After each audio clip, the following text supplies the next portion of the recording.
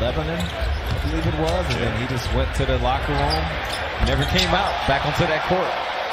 LeBron has hit 3 threes here in the opening 5 minutes of the third quarter, and he has staked the Lakers to a lead of 18.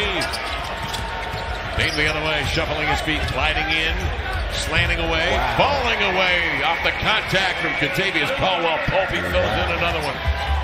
Well, so far what we're seeing in this third quarter, Kev, I think symbolic of what Damian is thinking. It just might have to be for him, at least in the next few games. You got guys dropping, injuries. He's going to try to put the team on his back.